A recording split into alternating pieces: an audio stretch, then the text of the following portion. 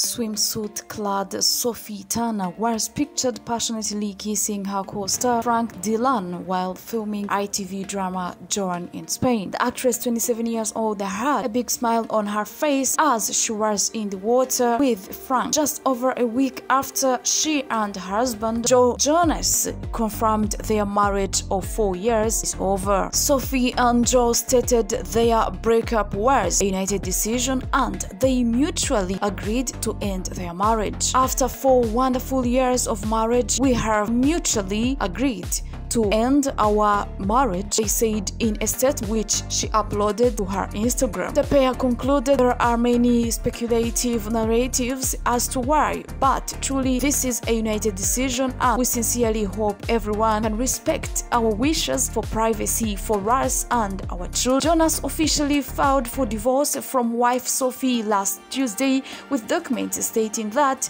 their relationship is broken. Over the weekend, he got emotional while shed some light on how he is been doing since news broke that they called it quits.